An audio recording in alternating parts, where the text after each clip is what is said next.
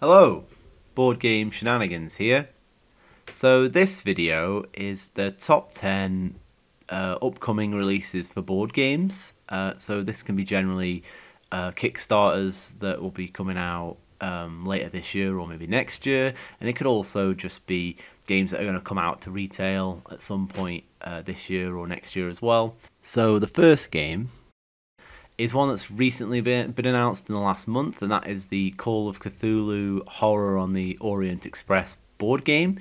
So this board game is kind of based on the Call of Cthulhu RPG series that's already exists, and it's based in that universe.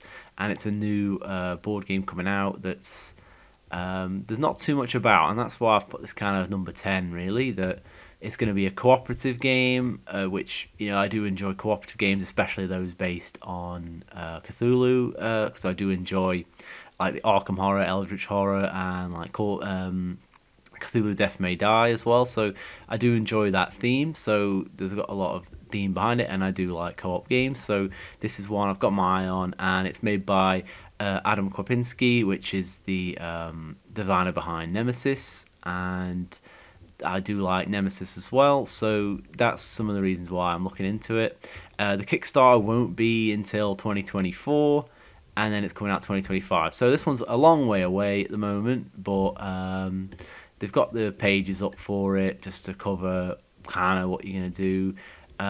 Some of it's saying on here for mechanisms, things like deck bag pool building, narrative choice, push your luck. So there's some info here, but how much is this is accurate, I'm not sure. It depends if the designer made this page.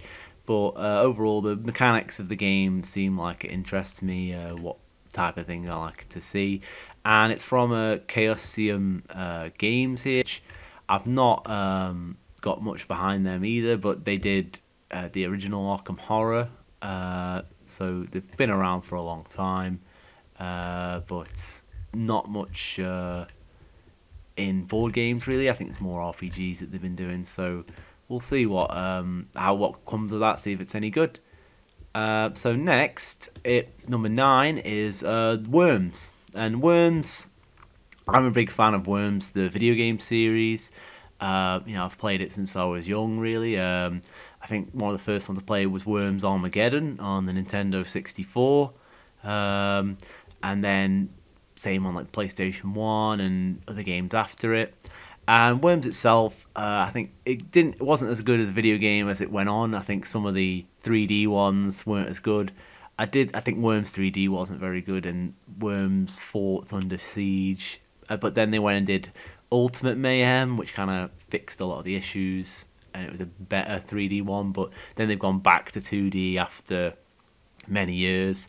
And I've seen this game that's gone with the more the classic style art from the 2000s and early 2010s, rather than the new games that they've made after, because those ones, I think they're not as good, like the new Battle Royale one and WMD and all these other games. So they've gone with a classic style. I think this is from like Worms 3, I think, that art. It looks very familiar. So that one was like when they changed it and had the different types of worms. So maybe we'll see the scientists and the big fatty one and the tiny scout and things like that as different worm characters, or it might just be generic worms. But I think that they should go with a variety of characters, because if everyone's the same worm, it's not going to be that fun. But this is going to launch next month in August. About 10,000 people already follow it, so there's quite a following for Worms. I think that there's going to be a lot more video game people on this campaign, but we'll see if it's any good really as a game. There is this nice interview with the designer from Mantic Games channel here.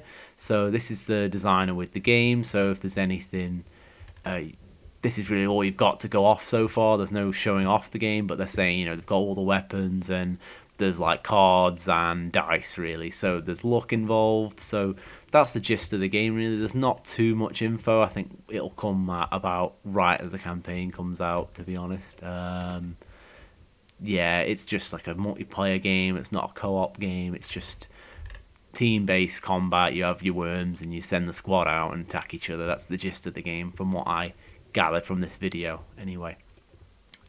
So moving on to number 8.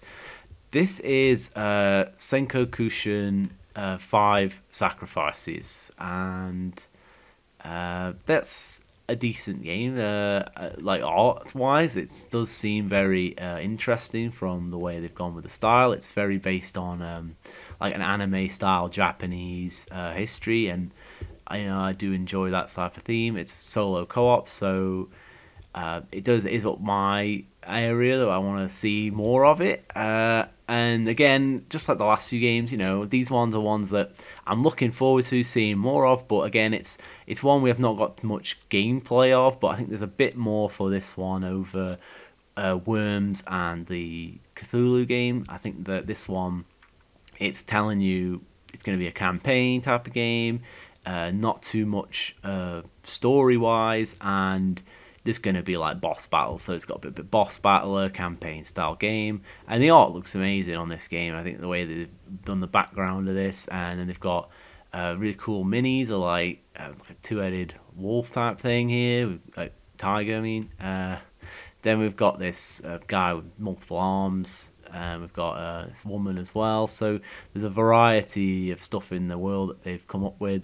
But generally this game, the reason why it's quite high on this list is because it's kind of postponed. They've not really set what they're gonna do with this game. They've kind of said, well, it's delayed, it's not coming anytime soon, and they're just gonna release like mini files and just resin minis and things like that for the time being while they work on the game in the background. So this is probably another one that's quite a while away, maybe 2025. Maybe they'll do a campaign next year or something for crowdfunding, possibly. But again, this one's in my list. It's been on my list for a while. It's something in the background where I've been looking at it as people talk about it. But again, there's not too much on it, so that's why it's number 8. Next, for number 7, I've gone with Nemesis Retaliation. So it's a new version of Nemesis. It's the 3rd Nemesis game. So they had Nemesis the original and Nemesis Lockdown, and now this is Retaliation, which for what it's kind of shown so far, it does feel like it's going to go more Alien style rather than the original Alien style it kind of was imitating. So maybe there'll be more to this type of game. Is it going to be exactly the same as the last ones, or is it going to be something a bit newer? Again, there's not too much on this. I think this is going to be it's going to be late in this year, this campaign, and then it'll probably come out late 2024, maybe 2025. So it's a while away. New aliens, and I do enjoy Nemesis. I think generally I've played Nemesis as more of a cooperative style game, so I hope that they do a bit more with the co-op on this one. But I like the co-op as it is, where you do you set quests, and the more characters you play as, the more objectives you have to meet. It's quite fun to play that way. I've never really gone into the traditional way of playing it with the with the traitor among you type of thing, but overall that's just put Nemesis there because I do enjoy the existing Nemesis, and it's probably going to be a lot like those, so I kind of can predict in my head a lot more of what this game's going to be. So number 6 is a little different type of game, really. It's Defenders of the Wild from Outlandish Games. So this game this campaign's gonna have a co-op board game and an RPG together, I think, but like a small one.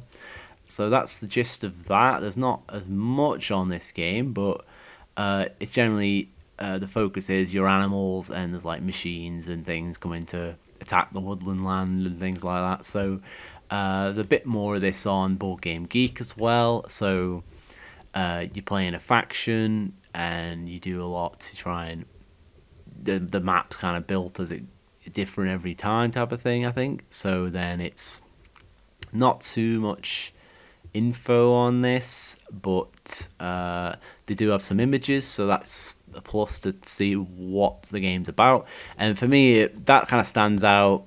It's going to be looks like Settlers of Catan to me.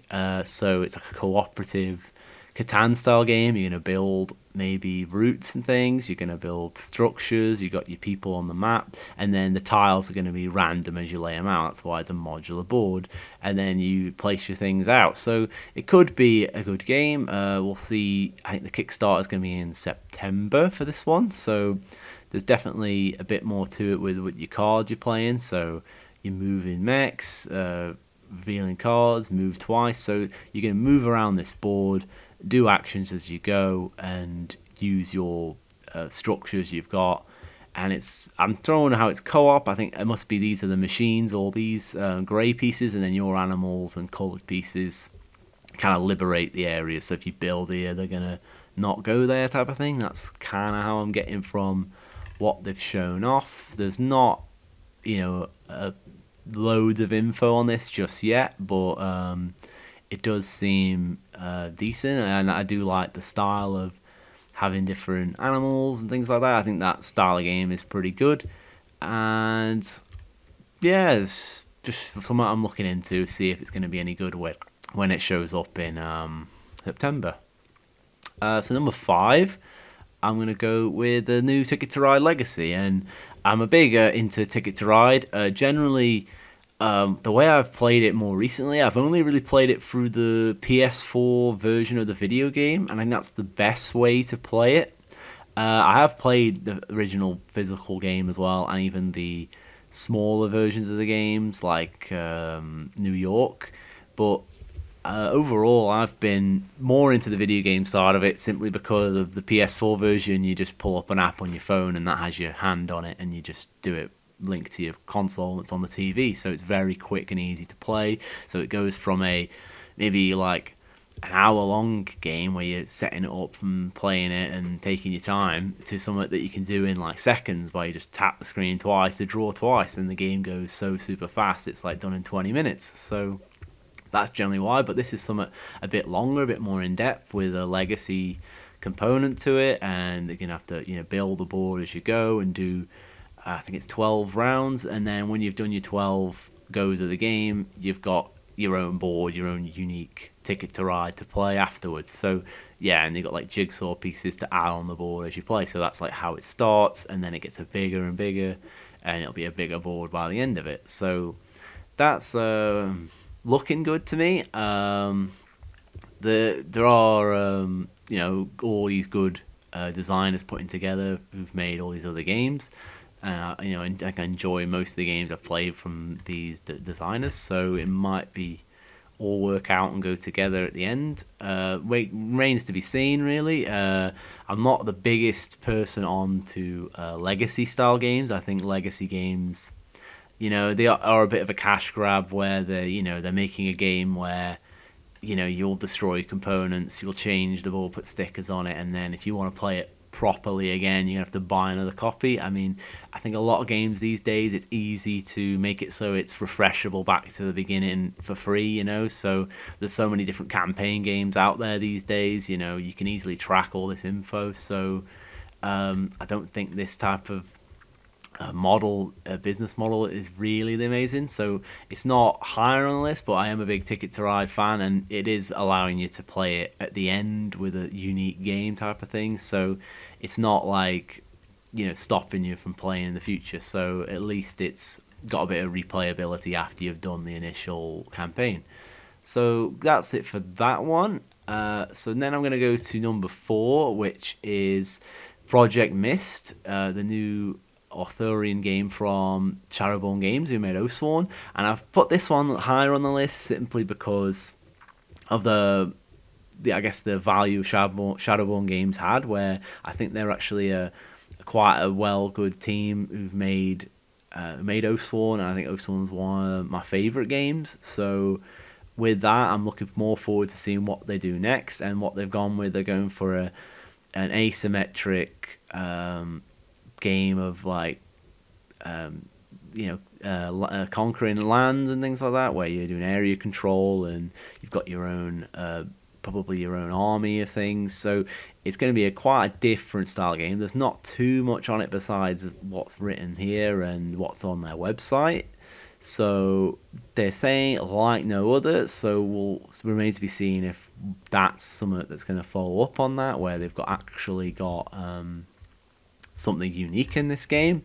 But overall, I think that the game will be decent, and we'll see how it goes. Really, so I've put it higher on because I'm more intrigued by the style, because I do like the King Arthur style, and also that Shadow More games are behind it, so I'm more interested in this than other games, because even though, especially other games where there's nothing seen, so like whereas the last few games in the list, like Ticket to Ride, we've got, we know it's going to be like, because it's Ticket to Ride really, but this one, it's going to be something completely new, so that's why I've put it higher on the list.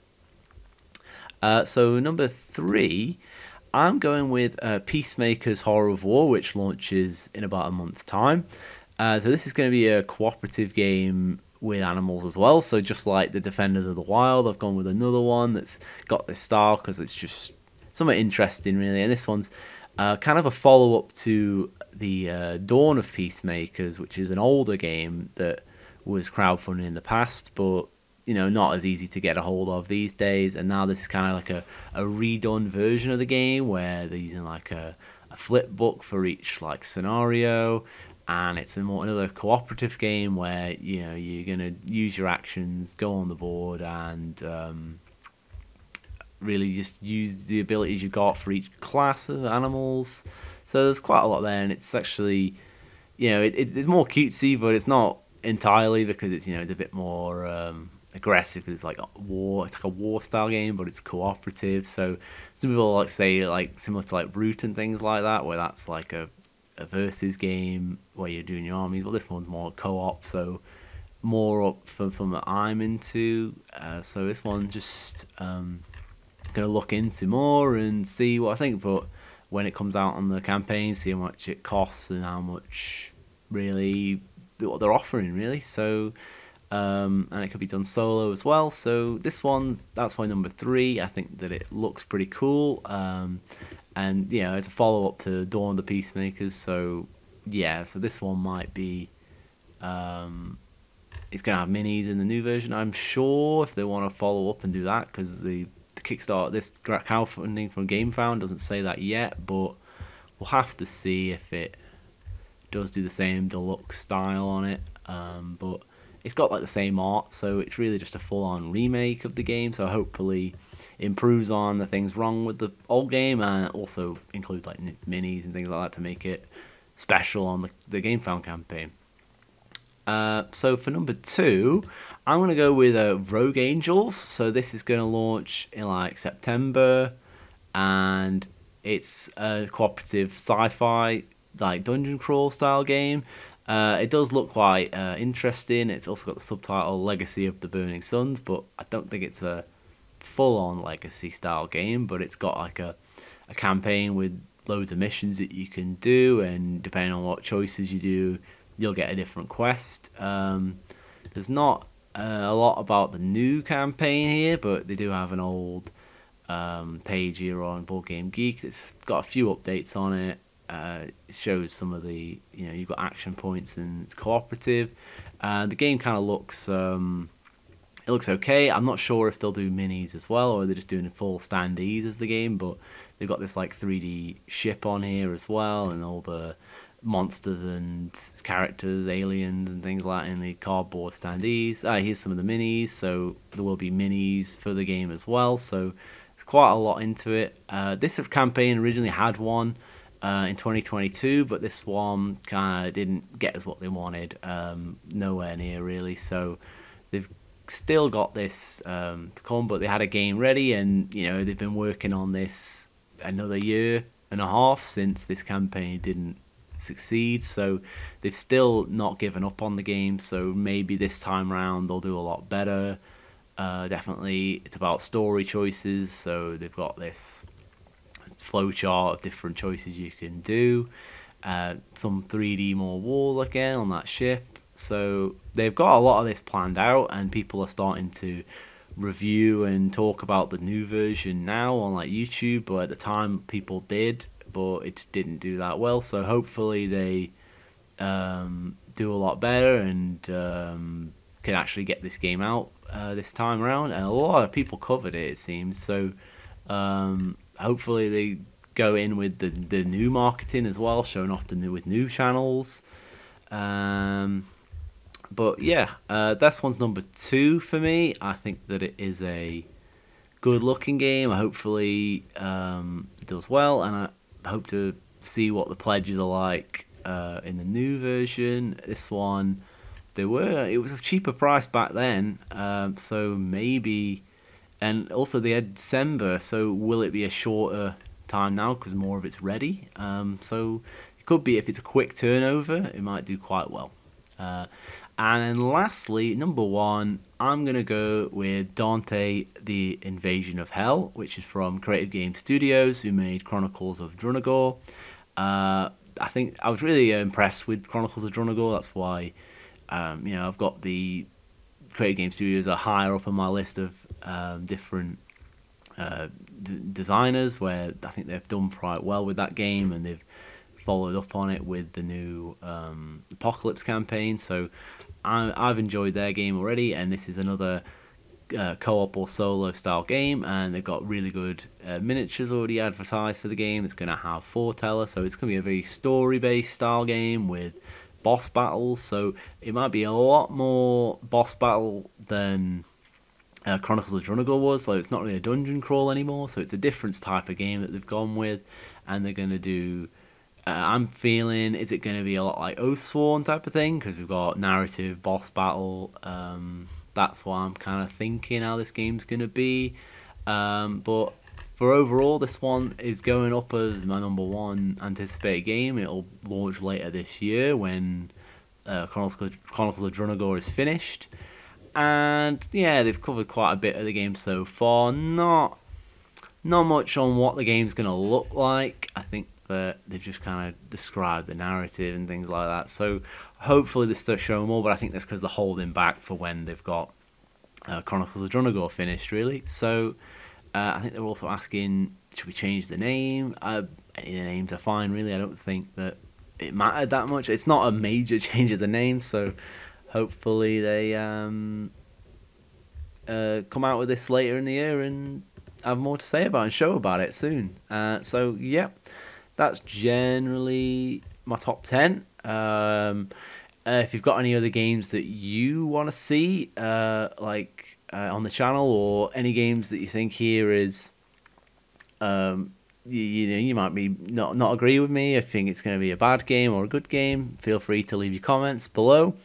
If there's other games I didn't cover, anything you're excited for, feel free to make some recommendations in the comments as well. And also, I guess just keep enjoying board games. Don't get too focused on it, I think, as well. So, I'm talking about these games, but I think I covered in my last video about FOMO. Don't worry too much about them. They're games, and even then, I know I've pointed out these 10 games. It could be possible for me to not even get any of them. It could be possible that I get all of them. It doesn't really matter to me. I kind of just go with the flow, see what I'm feeling. If this game doesn't show off as the type of gameplay I enjoy, I probably won't get it. And if some of the games I haven't even considered on this list, there could be something that moves up to number 1. So gotta just take it easy, enjoy yourself. Thanks very much for watching the video. Please like, comment, share and subscribe. Bye.